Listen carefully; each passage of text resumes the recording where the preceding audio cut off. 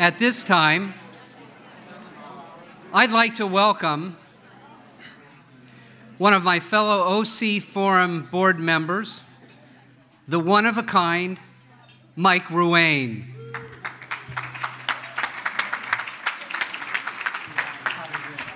Very good. Paul said he'd be brief today because we're very fortunate to have the new state treasurer here, and this has actually been an Orange County tradition to have the newly elected state treasurer attend the Orange County Forum within the first 6 months of office, and this has been a great commitment to that tradition. But I think today, as many of you are here, you know this is a special day because in addition to the biography and other things that Fiona Ma will share with you in terms of her role as treasurer, there are 3 things you don't know about her. First, she is one of the few elected and public officials that actually understands that economic mobility and economic success for this state can involve public-private participation. It's going to require thoughtful thinking about how investment and how scarce resources can be better leveraged. It's not just about spending money. Second, she is unquestionably touring the state, speaking and talking to as many people as she can, but one of the things she does that's also unique, she listens. She's looking for great ideas. She's looking for what's going to work, what hasn't been working. And that is something that I think many of you are aware isn't always a trait with people who come through. And third, my own experience in my past life when I was heading up the Children and Families Commission, and we were in the middle of a state recession. And right now, the legislature has the privilege of finding out how to invest surplus dollars. Treasurer Fiona Ma was there when they had to really close ranks and protect the safety net. Everything was on the table.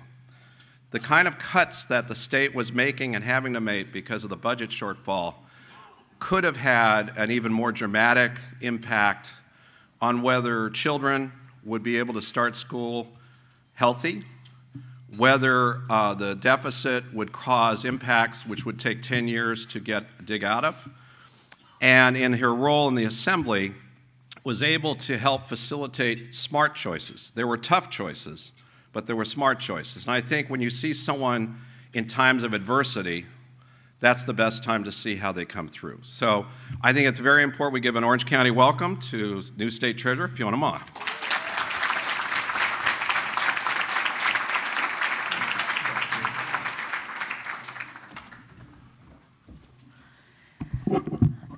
Thank you very much for inviting me here and coming out today. I had an opportunity to meet some of you earlier, so I know a little bit about what your interest is and why you are here today.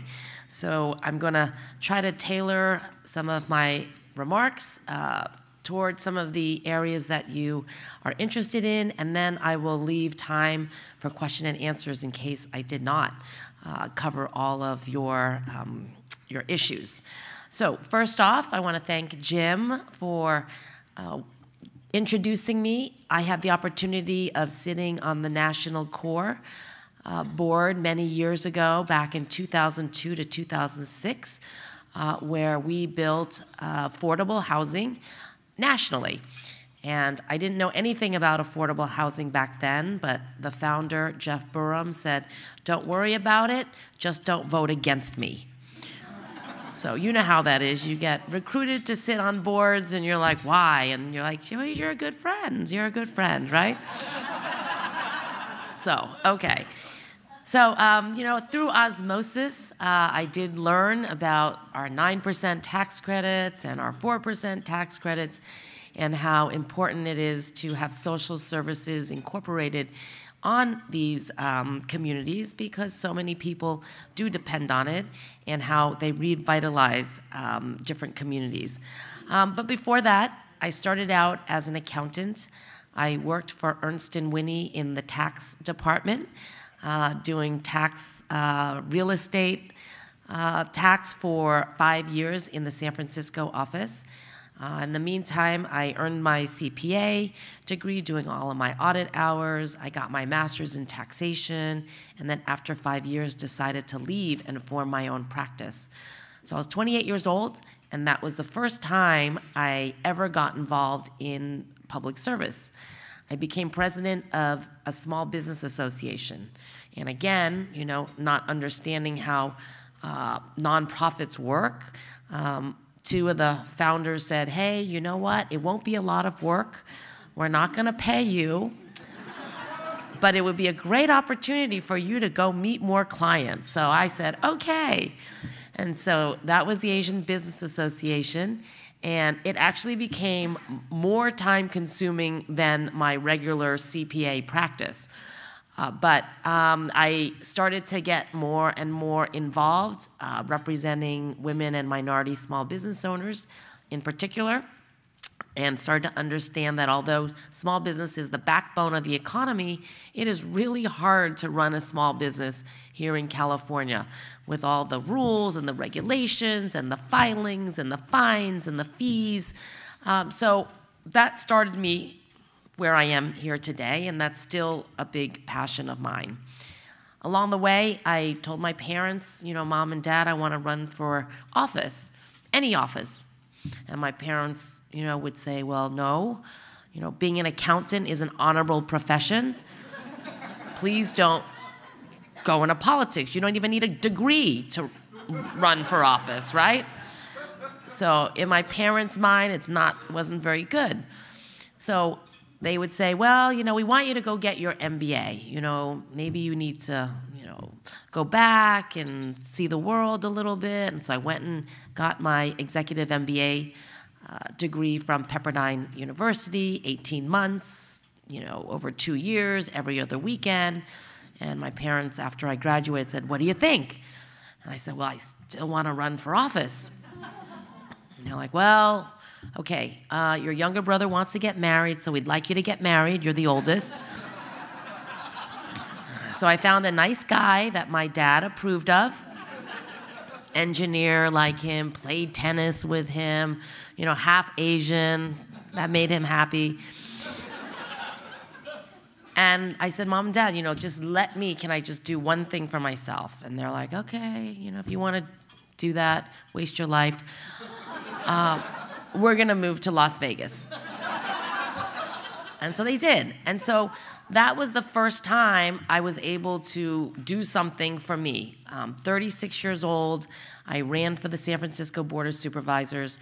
There were 7 other candidates in the race, and I won, number one, because I worked harder than everybody else. Number 2, I didn't want my parents to say, I told you so. And number 3, I really didn't want to go back and do taxes anymore. So 4 years on the San Francisco Board of Supervisors, hated it. It was like the game show Survivor.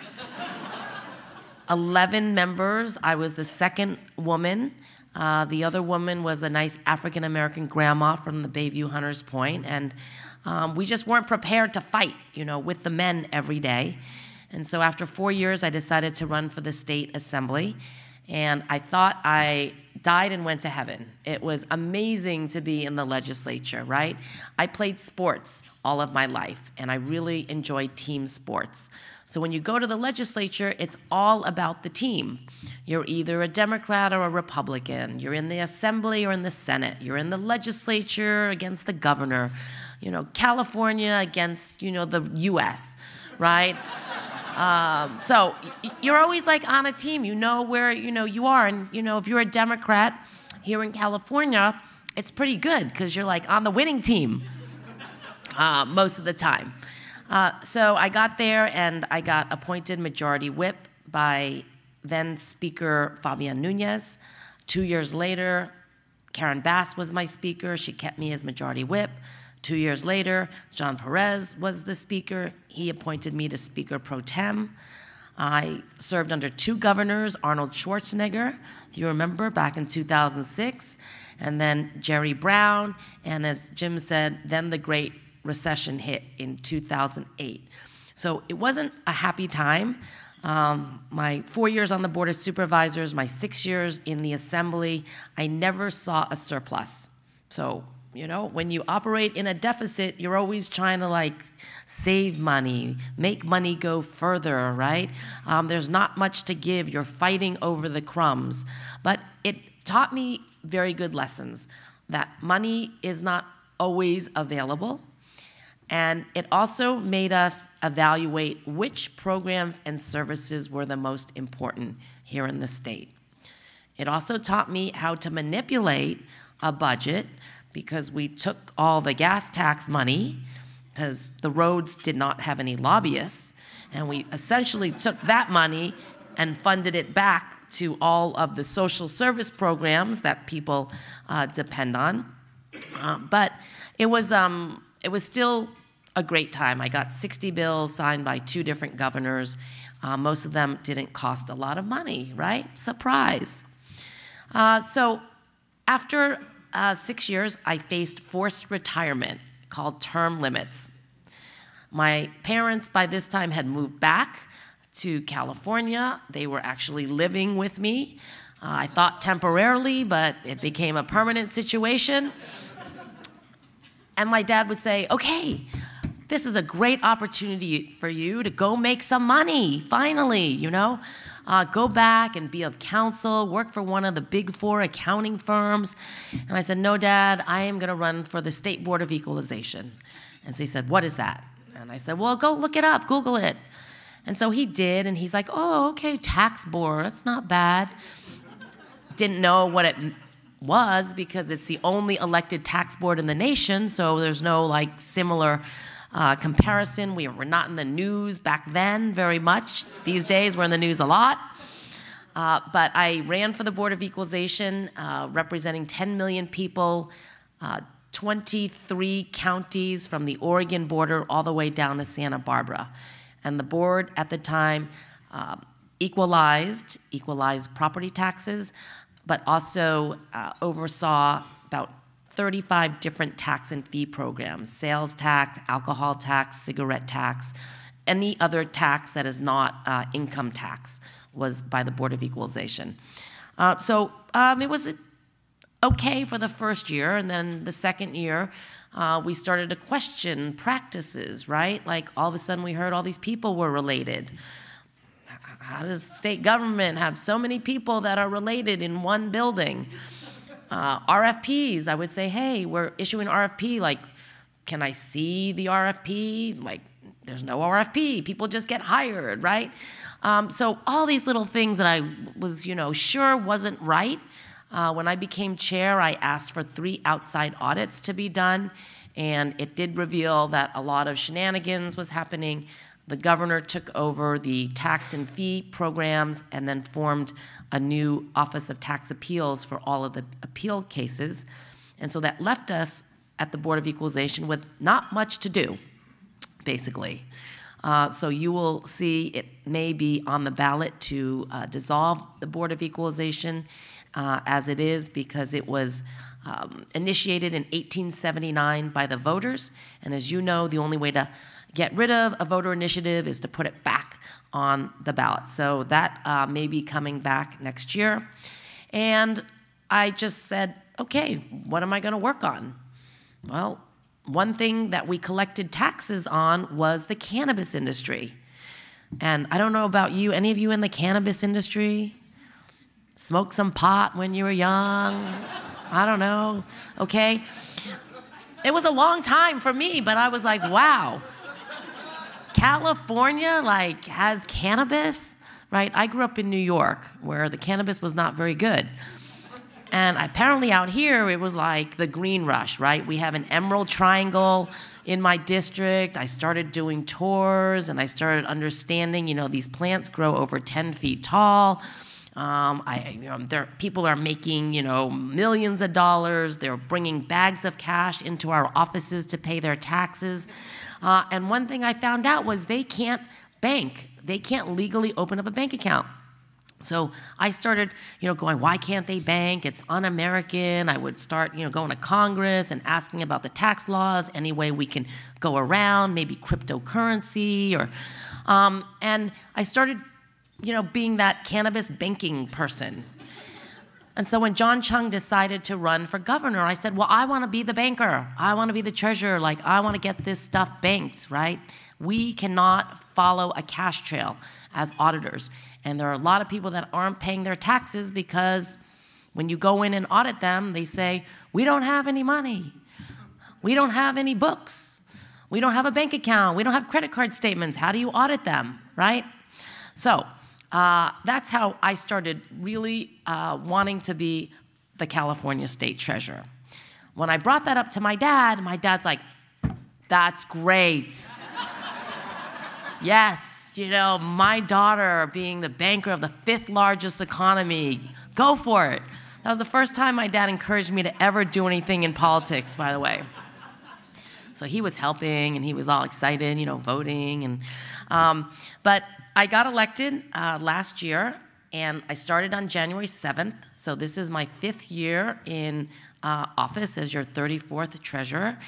And I have to say, I've been doing this a long time, but I didn't even know what the treasurer's office really did.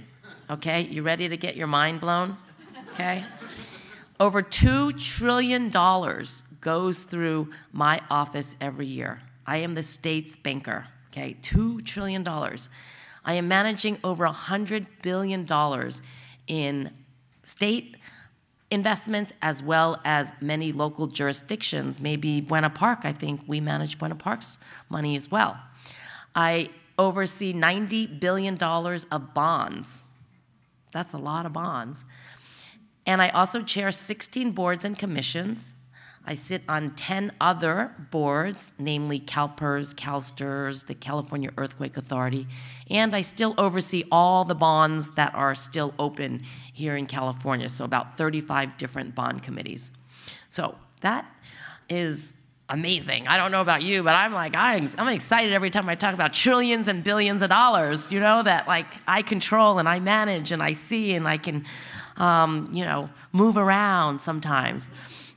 But this spring, Jerry Brown did not like to issue bonds, As you know, he was very fiscally conservative and, right man for the right time. But everybody, I know there's some school construction bond folks here that are like, why aren't we issuing these bonds? Well, this spring I did issue 9 different bonds, about $6.8 billion, and they were oversold and oversubscribed.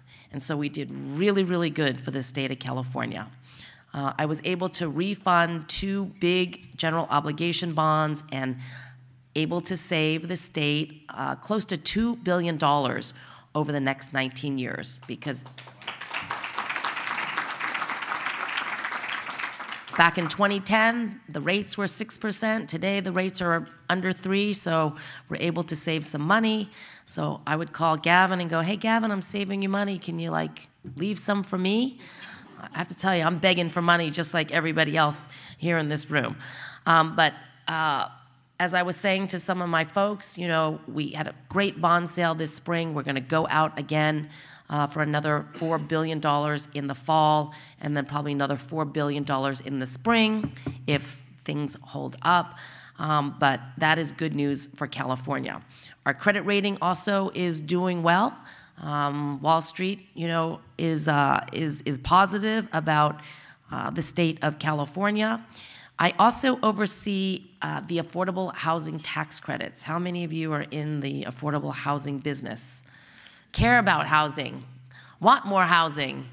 Need more housing? Okay, so I'm just gonna spend a couple minutes just talking about housing. So when I first started, we vacated the executive director positions for TCAC and SIDLAC, which are my main housing financing arms, 9% and 4% tax credits. We did a 5-city listening tour to hear what people wanted. We also got involved in the opportunity zones. So the governor's office wants to align our taxes with the federal opportunity zone tax incentives, which I think is a great idea because that would encourage more investments here in California. So we have been working closely with the GoBiz office. They're doing the policy and we are doing the outreach, trying to match projects with investors. So if you all have shovel-ready projects but have been, short on a little bit of money in an opportunity zone, please let us know. We also recently listed the job postings for the director for SIDLAC and TCAC. We didn't get enough interest in SIDLAC, so we have extended that job opening. But if any of you, Becky Clark, where's Becky? Want to come back? Becky, this is what I'm doing. I'm trying to move the 4% and the 9% under TCAC and pay the director more. Just saying. Also a good idea, I know. That's been a problem.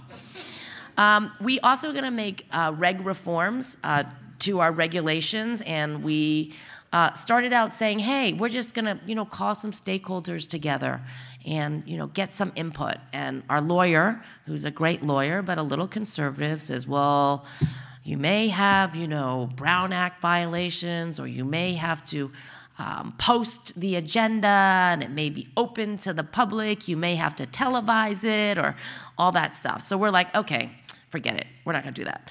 We're going to get around it by going back to the communities that we didn't go to initially for our housing tours. And we're just going to take public comment from all of you at these different meetings and then incorporate that as our meetings for ideas. So June 13th will be in Oxnard and Bakersfield, June 14th, Riverside and LA, June 20th, San Diego and Anaheim. So Anaheim, back here on June 20th, June 27th, Redding, Sacramento, June 28th, Fresno and San Jose. So we are gonna hope to get some ideas. We have to go through the public comment period, and hopefully by late fall, we will have some reg reforms to our housing policies. So that's that on housing. I know another issue that people are interested in was ScholarShare, ScholarShare 529. Anybody have a ScholarShare 529 plan? Yes. So I chair the ScholarShare 529 plan, and we have been giving out money for the last 3 years to schools in California. And these schools, everybody is eligible, but they have to vote. So it has to be their parents, their relatives, anyone over 18. So there are 4 schools that are receiving free money, unattached. They're getting the money. They can spend it the way they want. We're not going to ask them for a report.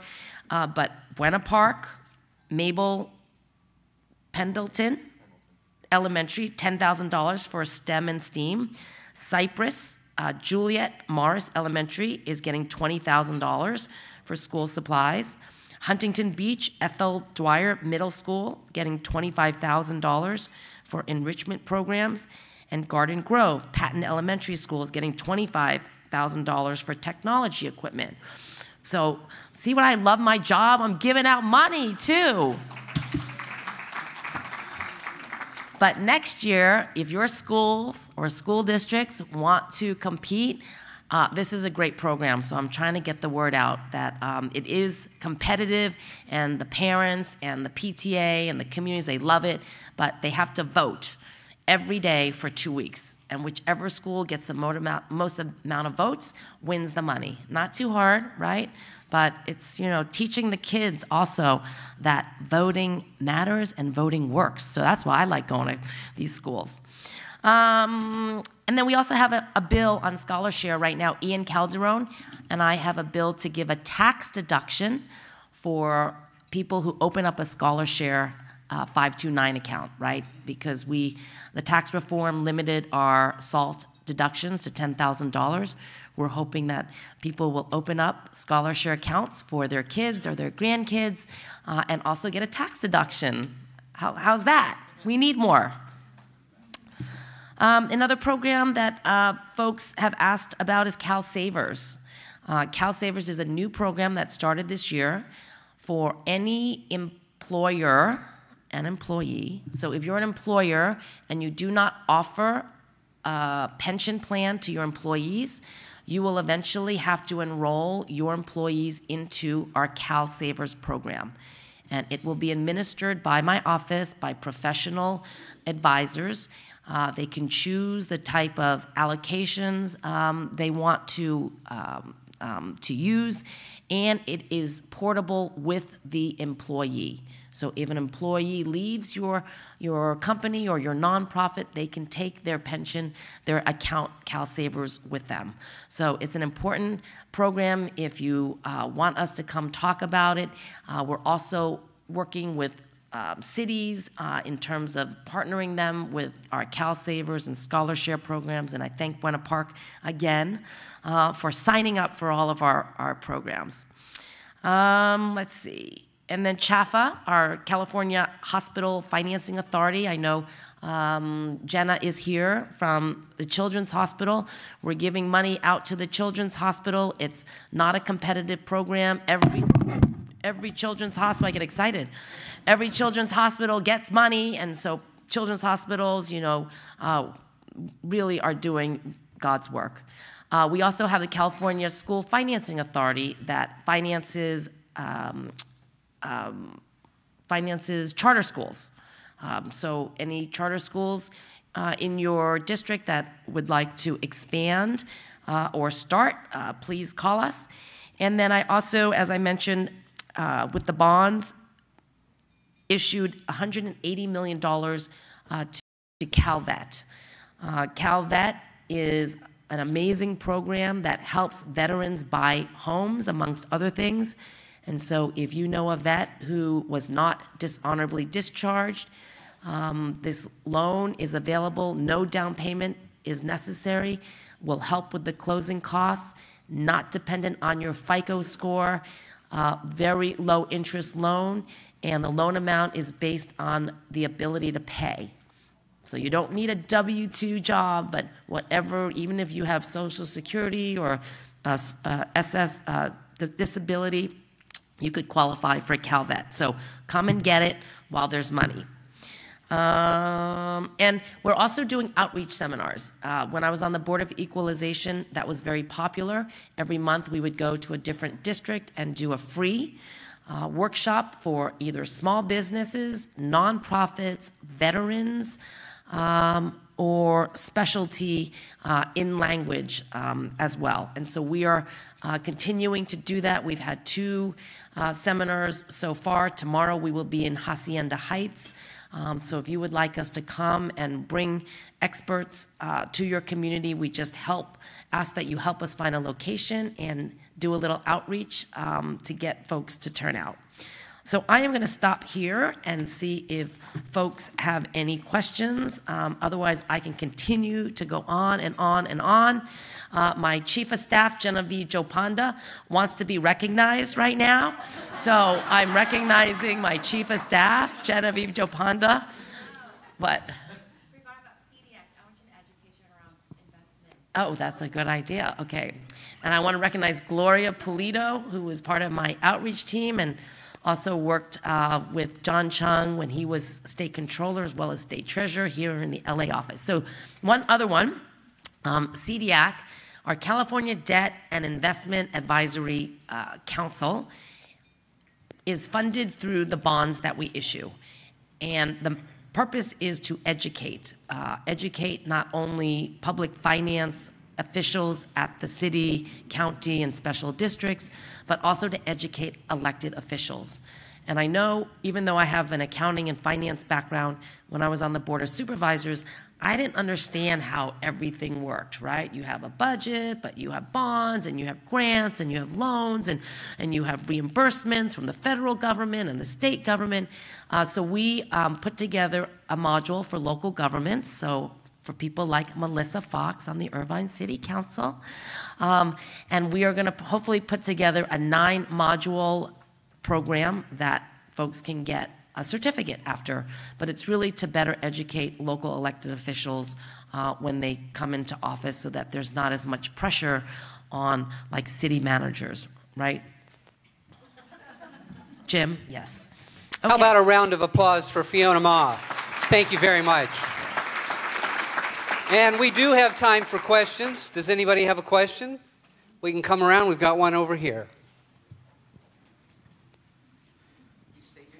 Pete Weitzner with Chapman University and the Orange County Business Journal. First, I want to say how refreshing it is that a top finance officer in the state is a CPA.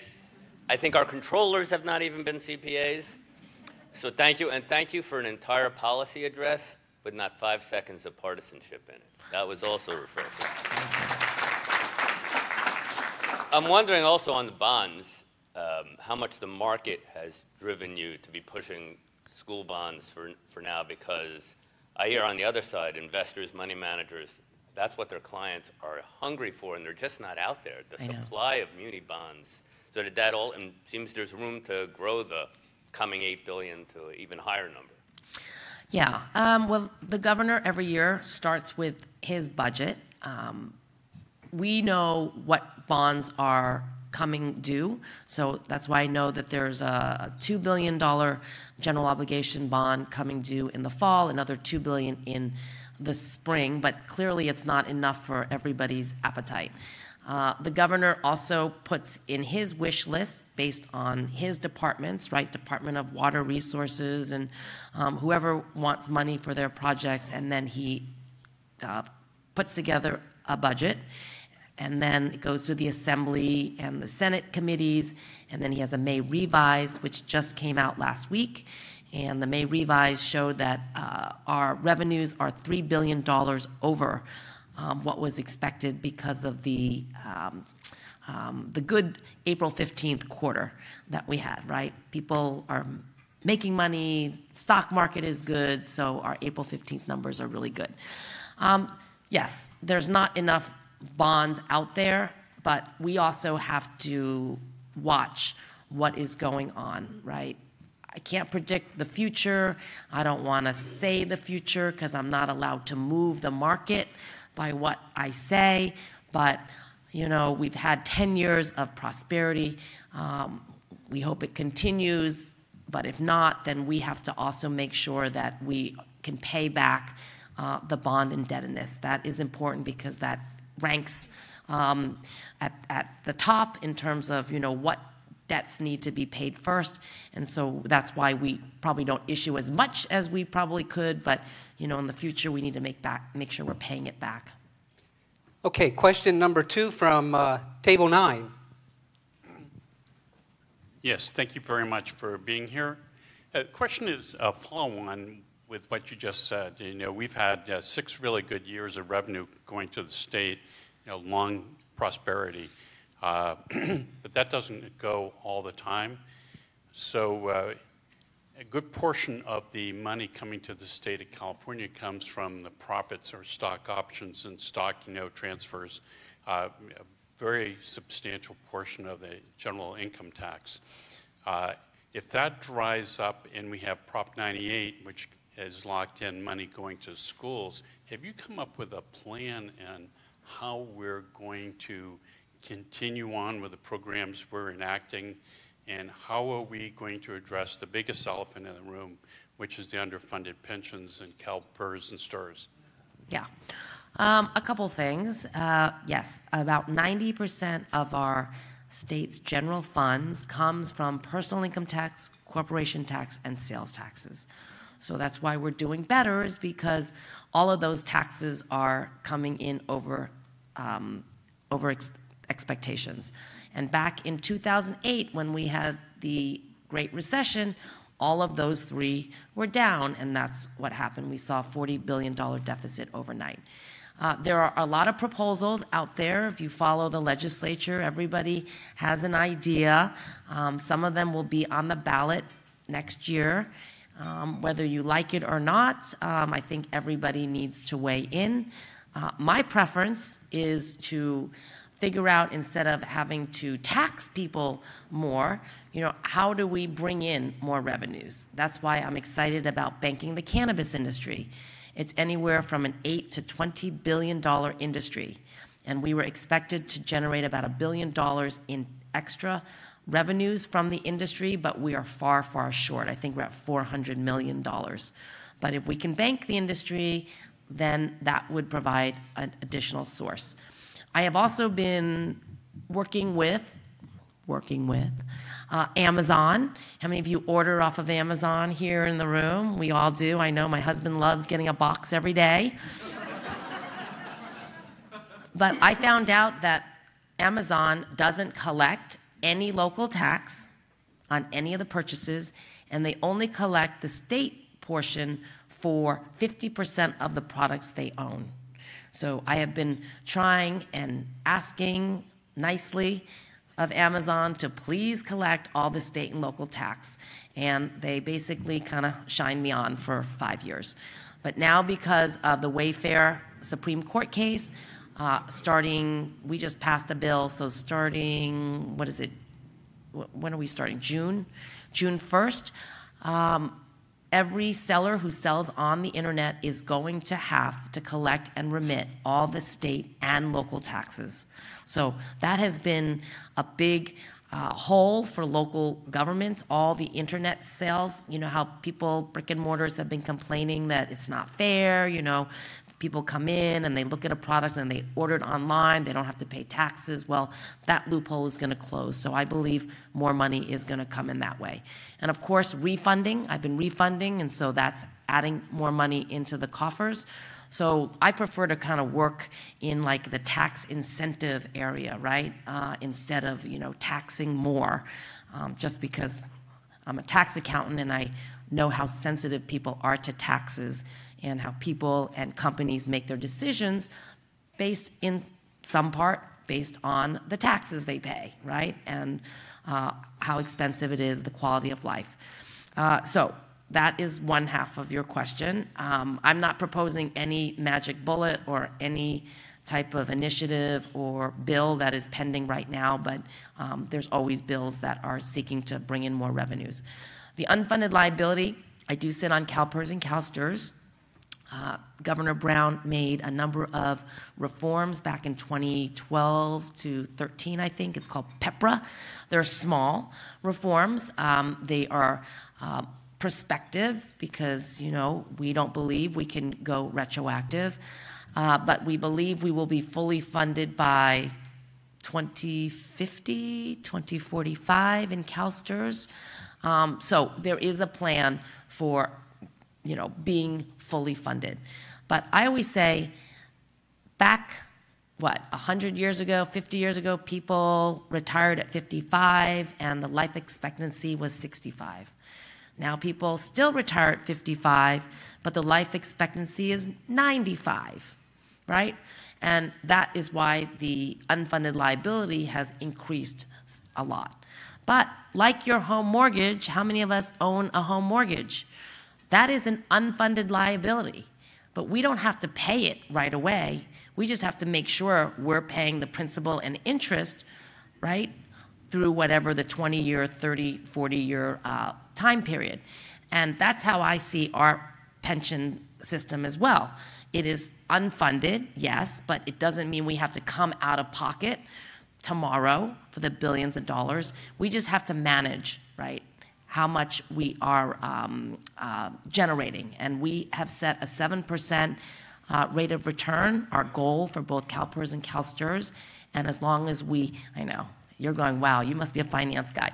But as long as we make 7% every year, then we are able to continue to fund our current and retirees in both of those systems. And the way we get there is an allocation of public equities, real estate, and now the two funds are getting aggressively into private equity because that's the only asset class that has shown it could generate over the 7%. So that's what we're working on.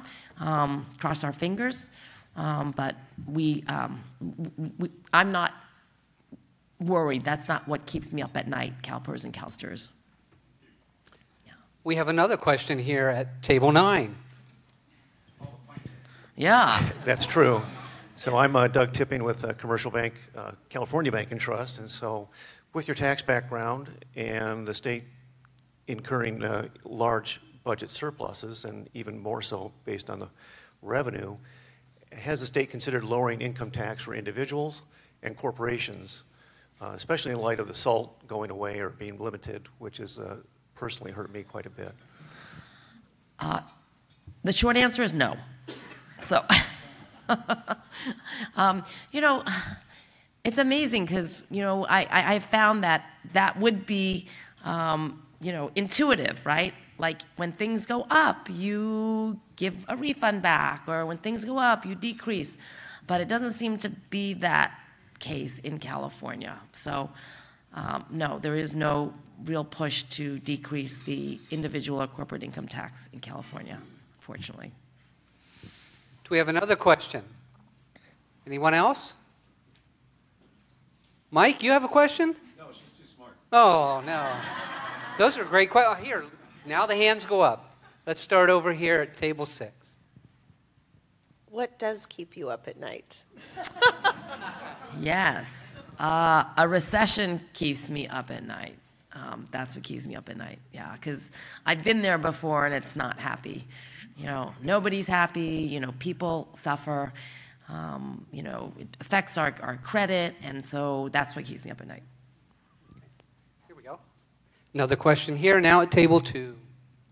So Fiona, there's been a lot of controversy over the years around the cap and trade program, and it didn't start off particularly strong, but recently has obviously been doing much better.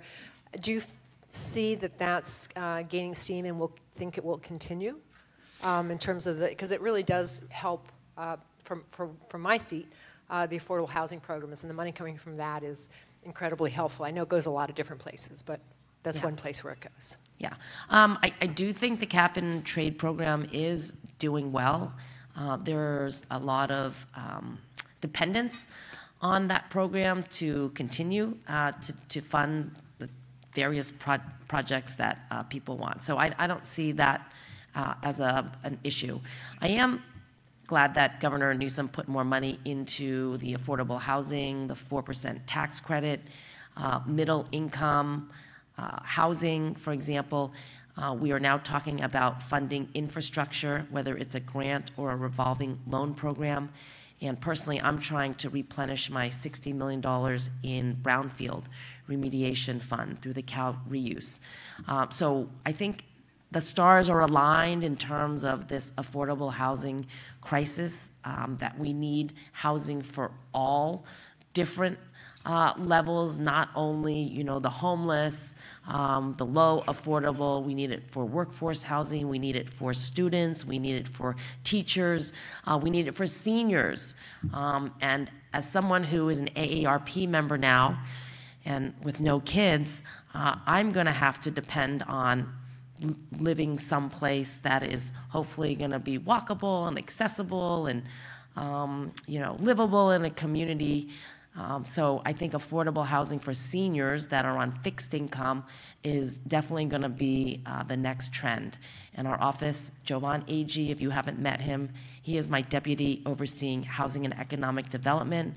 I've really streamlined about 6 different boards and commissions under him so that we can better leverage some of the dollars that are out there, because I know now that developments are using the 4% and the 9% in like one complex, you know, one building, and also, you know, using city and county dollars, health dollars.